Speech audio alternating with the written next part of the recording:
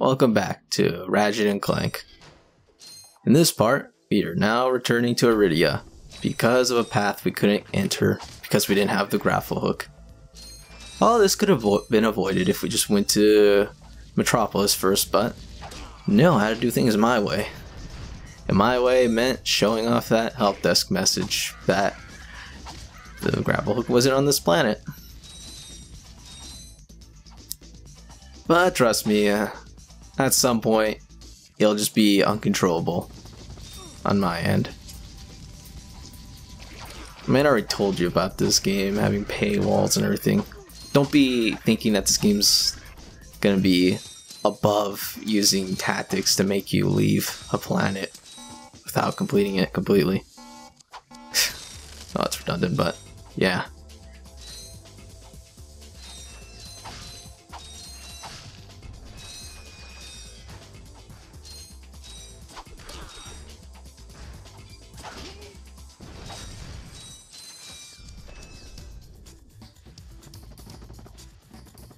Oh yeah, and there's a nice feature of using Clank here. Thanks to him now being upgraded so we can actually call this game Ratchet and Clank and not just Ratchet, we can now do long jumps, or as the game calls it, I think, stretch jumps. If you're used to this, you're probably gonna be using it a lot. And that was just a big mistake on my part. What was I? Stretch jumps. They're for the impatient, like me. If there's a stretch of ground that's just too much to walk through, have fun just using the stretch jump to get everywhere. I mean, hey, it is faster if you can time it right. If you'd like, you can reverse your camera controls. Just select camera from the options menu. I have no idea what that has to do with this path here, but yeah, here in this section, we gotta grapple everywhere now. Because if you're gonna lock something behind a gadget, might as well decorate the whole entire thing to be around to suit it.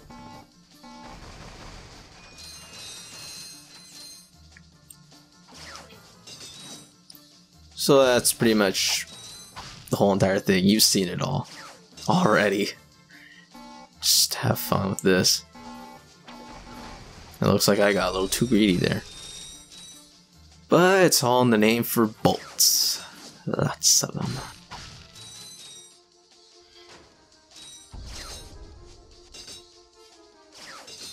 Hey, it's up here. Apparently I just wanted to get through this quickly. Look at that. I earned a skill point. I feel proud now. Because I have skill and it's a point about me. And would you look at that? There's something hidden underneath here. Do you need it? Maybe not on the first playthrough. I think most people who are playing this game are probably just going to play it once and call it a day. But the points that I would add to that are for later, I guess. Like way much later. Anyway, here's a new gadget. Yes!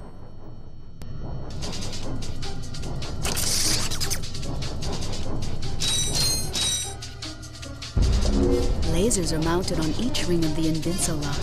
Aim the lasers at the receptors on the outside ring to turn them green. All receptors must be green before the Invincible lock will open. So here's a common trend with Ratchet and Clank. There's a lot of puzzles with hacking devices. And in this game is not short of them. You'll be seeing a lot. And sadly, with the course of these gadgets, this is probably the most tolerable ones that you can have. I mean, that's just my opinion, of course, but later devices aren't nearly as nice as this one. This one is just clearly a do it at your own pace, and that's it. The other ones, not so much. Like, you can't actually fail the trespasser puzzles. It's just a matter of how long you take to do it. I guess that's nice. Anyway, we're going to the logging site. Let's confront the robot lieutenant.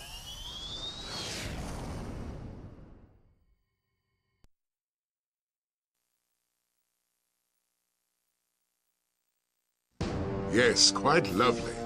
That should just about do it. Commander, we are finished with this world. Commence towing our planet to its next destination. Lieutenant! Yes, sir. You have fulfilled your tree quota. Barely. We are ready to return to base. Not so fast, Lieutenant.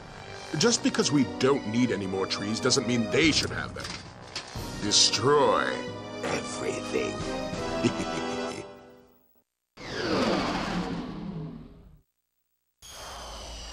Well, Drake's very greedy. And at the same time, clearly can't share.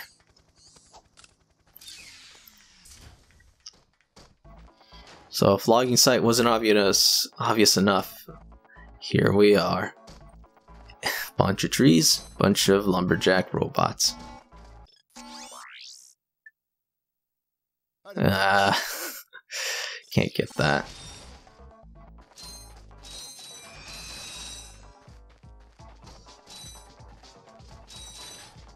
So yep, here we are, another green planet.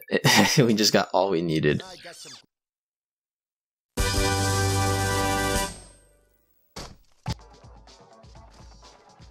So what do the Doombots do?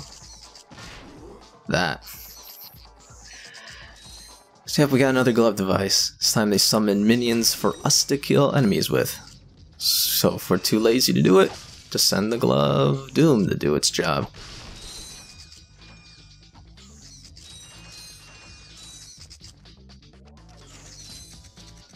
So it may look like there's 3 paths here, but don't be fooled. One path just leads to a very quick dead end. That actually leads somewhere. Another I won't visit till much later. Also, what I'm doing here is overkill. These are very, very weak robots. Like, see, I could have just saved myself some time doing that. I guess you can't lament the past for too long. Look at that, one of them's still around. Keep it as a nice little pet. Oh, if it weren't for the fact that it's dangerous. And it looks like it has some explosives strapped onto its back. But hey, it'll enjoy its new life here. Oh, would you look at that? Another gold bolt already.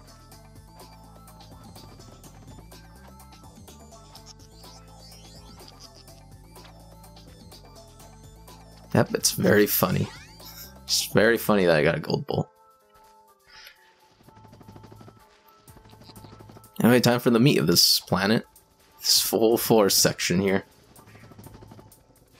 This is where the real danger comes in. Really, you could just avoid this whole entire area. But do it anyway. It needs to, it leads to some nice stuff. And by stuff I mean one thing. I mean, unless you count the bolts. In that case, you seriously need to always go out of your way to get bolts. You'll never know when this game will find a way to just dick you out of getting more progress. Oh, look at that, another plate thing there. I'm obviously too busy being distracted by my inability to get up here. Up here it is, again. What can it do? We won't find out till much later.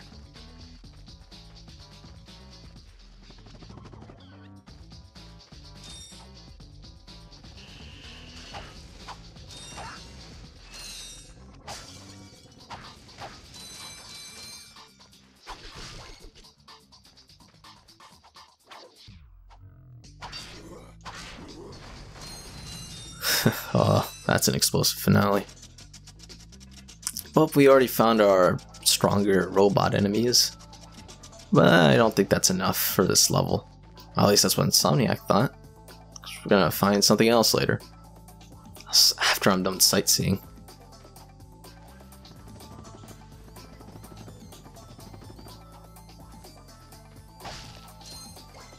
And always get distracted by the ammunition. Always get distracted by it, apparently. Yep, here it is, these guys. More Blarg. These guys just happen to be a bit more competent than the last few we've met. They still die very quickly to the bomb glove, though. So, it's still very obvious that this is very early in the game.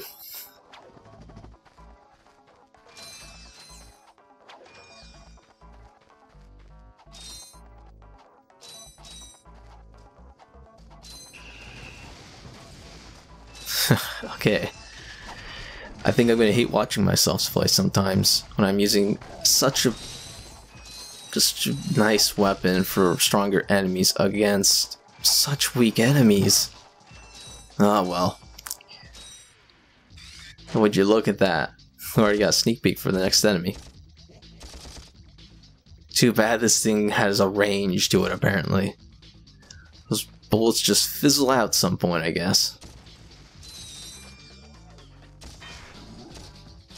And once again, this is proving my point that the blaster is not meant to be used on common enemies, because I clearly use 3 when it only takes 2 to kill.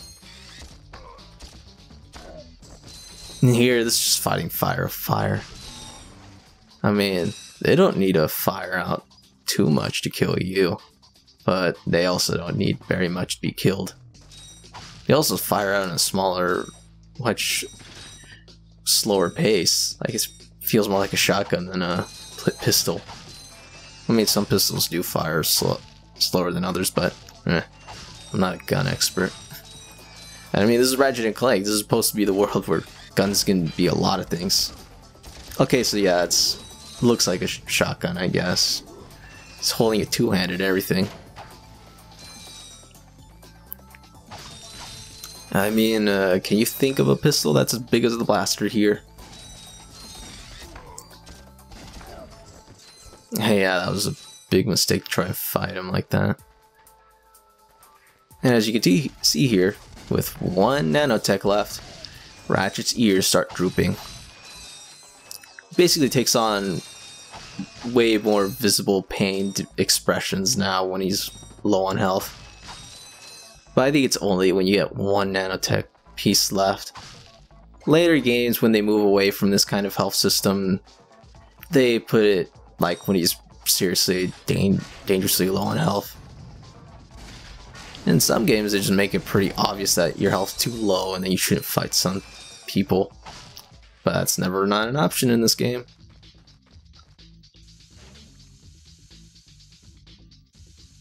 I don't know what caused me to stop there.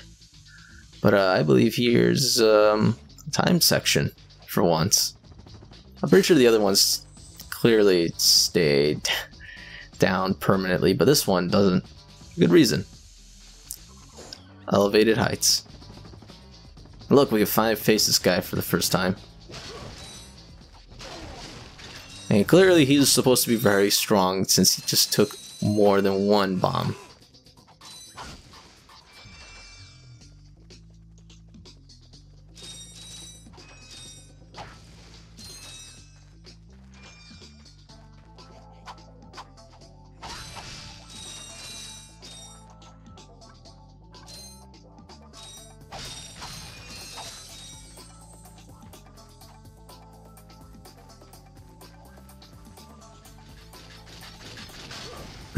Okay, there's something funny about him just running right there and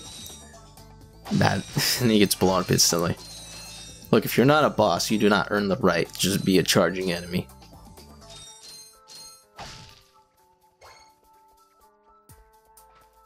Oh, would you look at that? We can't make the jump. Except, actually you probably can. I think I overcompensated there, but that clearly looks like it's meant to be a jump where you use the stretch jump. Now that's an efficient use of the bomb glove. Yep, killed multiple enemies. However many birds with 1 stone. Oh, but apparently that wasn't all of them. Now it is.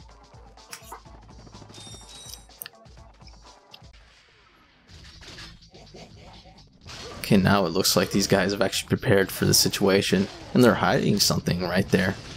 Too bad they're still very, very, very weak.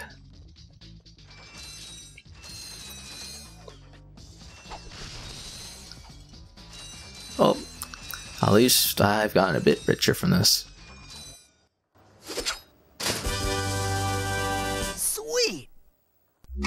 Gadgetron's suck cannon can vacuum up multiple enemies, then fire them out as high-caliber missiles. Caution, enemies must be small enough to fit inside the barrel. This is another common weapon in the classic trilogy, I guess.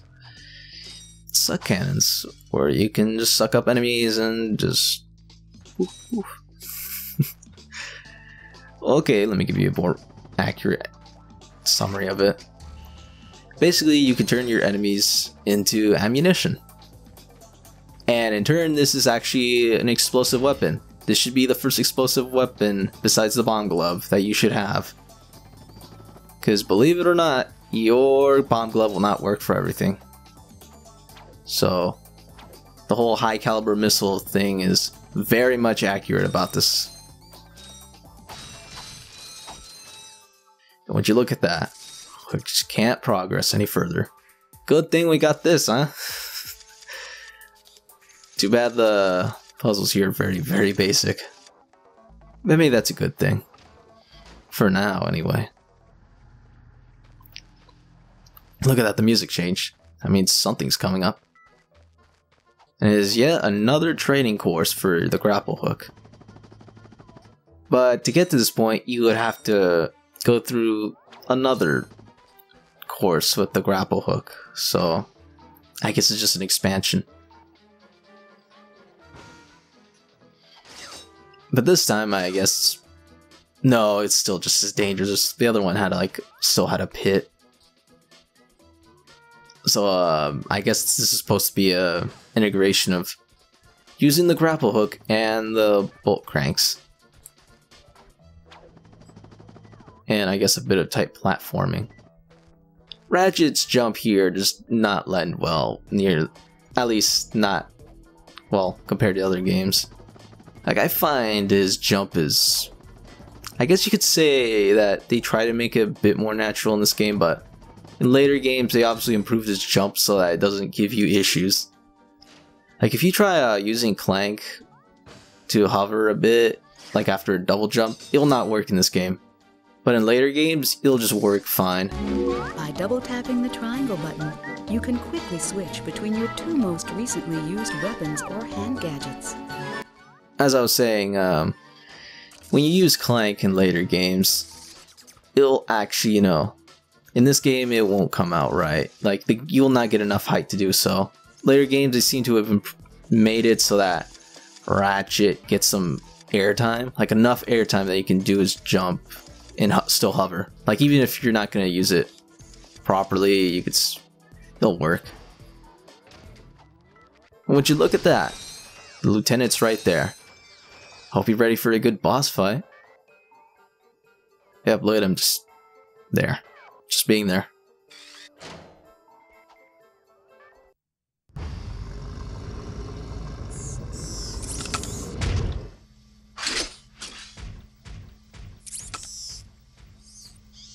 You sure showed him.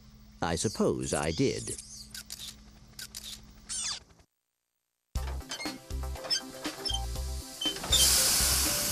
Is your current occupation leaving a rotten taste in your mouth? Then you need to know about BTS, Blog Tactical Research Station.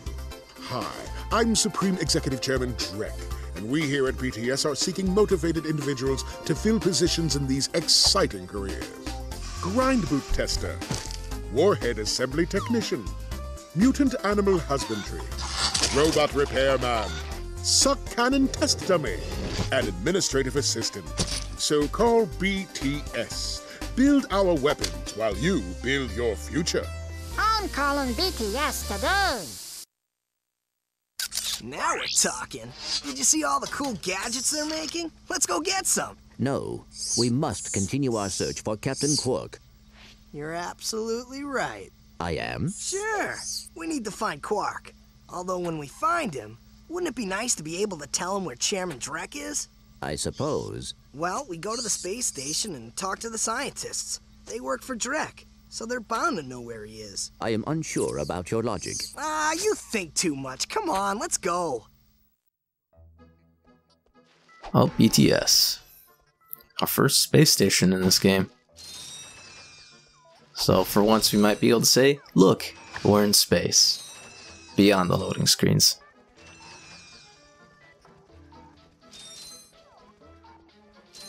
So yeah, was that anticlimactic? No boss, no nothing, he just runs away and we I think we only see him once as a cameo, and that's it. He's gone completely. The game... I guess the game acts like he probably was defeated and killed here, like a boss, but no, he's just gone. Ran away. He ran away to the bus that never will come back. Well, that's everything on this planet. Time to go to BTS. Or Blarg Station, as the game calls it.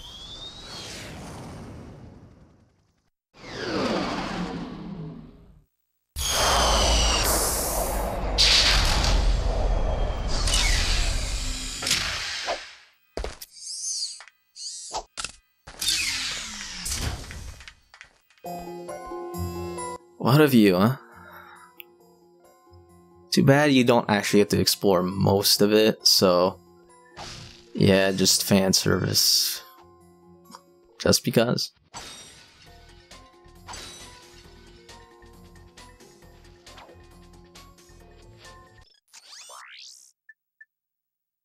Hi there, Fuzzball. That's a real beauty.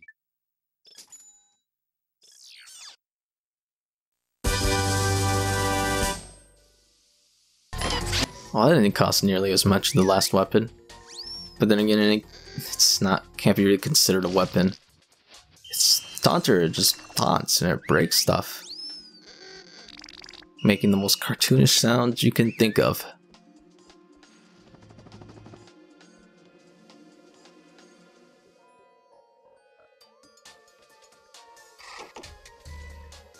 I don't know what was the holdup with me there, but yep. It's as simple as that. I took too long and I somehow ran into that. Look at that, more toads. Frogs, whatever you want to call them. They're not even toads or frogs, they're just aliens. Whatever the case. Here we are, they explode. Once you let go of the circle button, you can't use it for much else anymore. So if you're gonna load up the suck cannon, you better load it up completely. Look at that new enemy. Dead. Need a little help with these enemies? Try your taunter.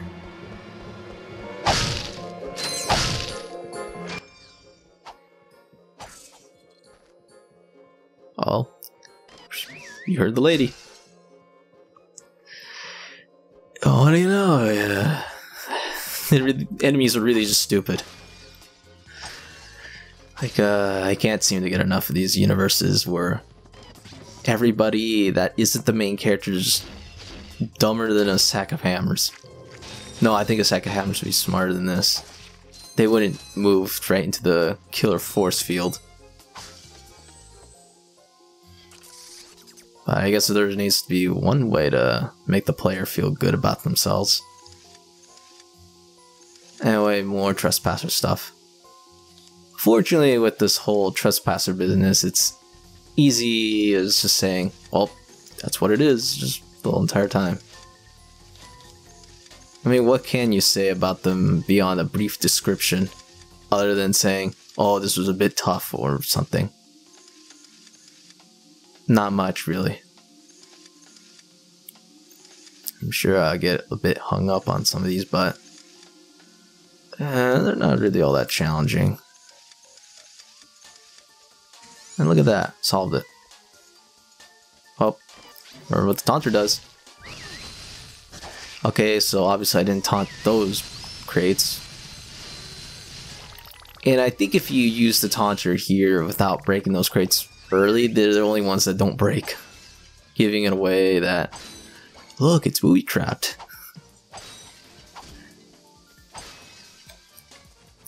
But it's nice that we're able to make our money back so quickly. Too bad early on in this game you will not make much money. So you better scrunch every single little bit you can.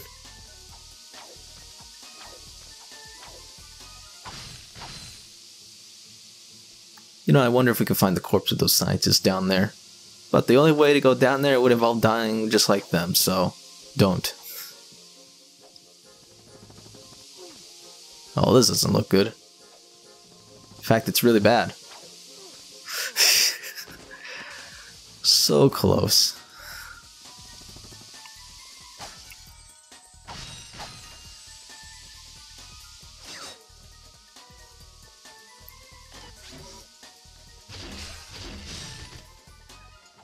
I don't know how much damage those guys take with the bomb glove, but from what I can tell, the bomb glove's not as good as an explosive weapon like that, but this is actually like it's a bit weird how this suck cannon works. It's an explosive weapon, but it's not as strong as other explosive weapons like a rocket launcher or anything else.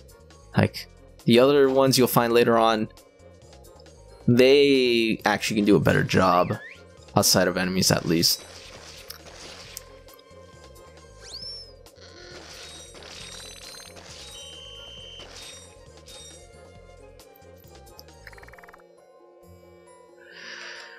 Well, I guess we found the smart ones. Unfortunately, you can't shoot through the gaps. This game wasn't that advanced. Like, pretty sure this was around the time when developers started making, like, collision fancy-like to, you know, include railings. I guess it was too much work to develop it for something like that, where the whole thing, like, the whole openings just shift all over the place. But then again, I never developed the game, so I wouldn't know.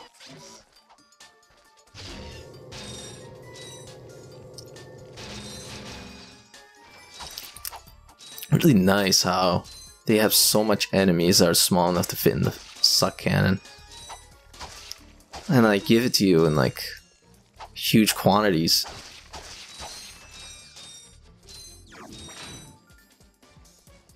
Although that limitation of 5 can be a bit troubling, since you'll easily just run out like really quickly. So if you're gonna save it up for something, have fun.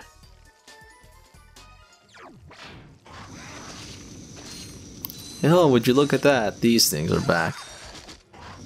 This is very easily what you're supposed to save up the suck cannon for, but it doesn't look like I'm doing that.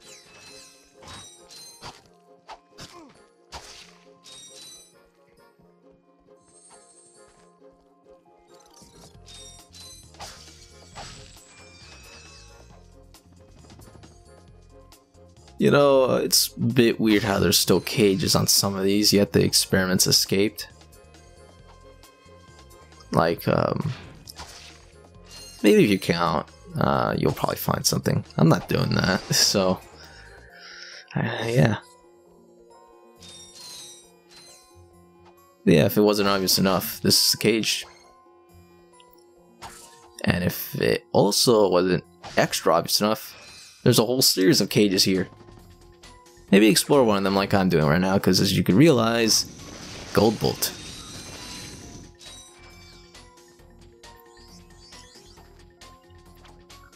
You may probably be still wondering what they're useful for, but it's still not. It doesn't count as, you know, an ultra expensive bolt. Actually, that'd be pretty nice if it did. And look at that, another one of these. Unfortunately, the problem with these placements with these things is that we'll never find out what they do in this area, because by the time you finish this area, you have no reason to come back here. And I don't think New Game Plus helps in this matter.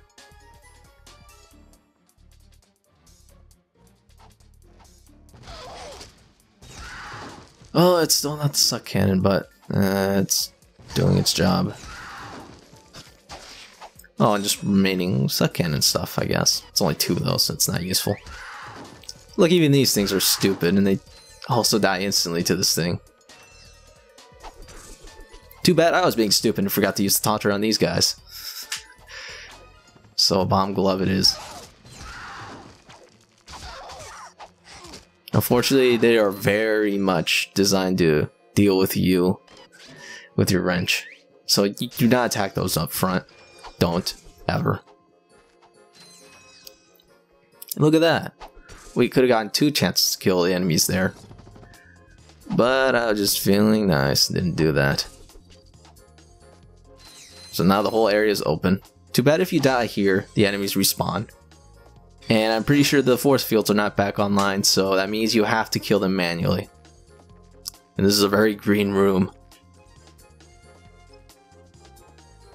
Wanna know why? Because that thing just spawns in. And look at that! We finally found a use for the blaster beyond wasting ammo on normal enemies. This is basically what you're supposed to use it for. I have no idea what I'm doing here, but it's very clear that I picked correctly, then backed away for some reason. I promise you it wasn't me choking.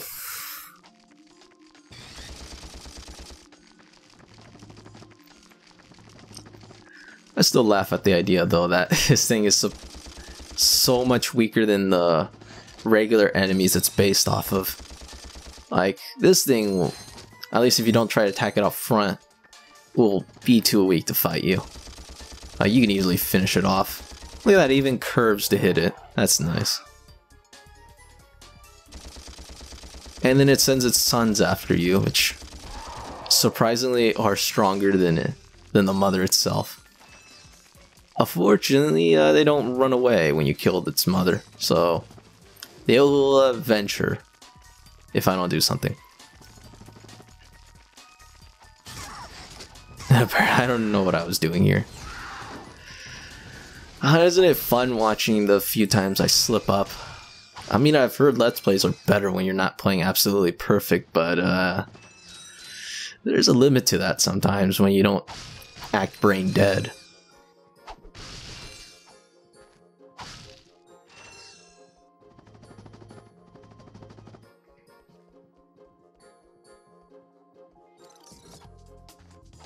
The wrong way. I don't know why they block off that path, but they gotta do something, I guess. Look at that, enemies I ignore, that's nice. Whew. Thought I was a goner this time. Some nano-wit in genetics must have left the cages open again. You could come down now. Honestly, a gadget engineer deserves a bit more respect, if you ask me. So, you are an inventor. Gadget engineer. I create revolutionary devices for Executive Chairman Drek. For instance, Viola. My soon-to-be patented grind boots. Look, I need to get out of here so I can find a new job. How about I sell you these? At cost. Sell? After we just saved your scrawny butt? All right. I'll give you the employee discount too. Yep. Well, that's it for part 3. These grind boots are being held for ransom. Sorry about that. I'll pay you off later for part 4.